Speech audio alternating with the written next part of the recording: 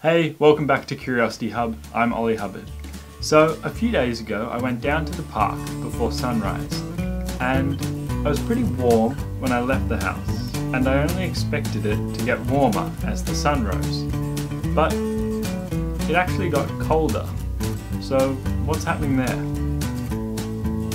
Alright, so check out the graph to see the temperature changing. The yellow line is sunrise. I was expecting to get there before sunrise, and then as the sun rose, the temperature would steadily increase. But that didn't happen at all. As the sun rose, it actually felt colder, and there wasn't any wind or anything like that.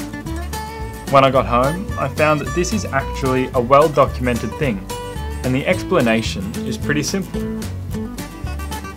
So during the night, our little part of Earth is receiving no solar radiation, but heat is being radiated away. As a result, the temperature drops and we feel it getting colder. At sunrise, we do start to receive solar radiation, but it is very weak, and we're still losing more heat than we're gaining.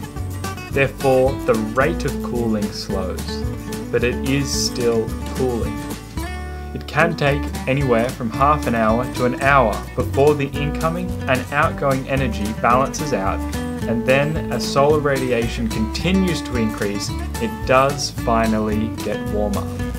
It's pretty simple, but it's interesting that our initial belief is to associate the sunrise with instant warmth. You can try it out for yourself.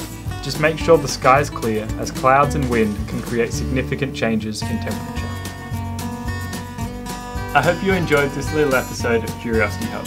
If you did, feel free to subscribe, and even if you didn't, I'd love to hear from you down below with any questions or ideas. Also, feel free to learn about the Great Barrier Reef. And, as always, stay curious.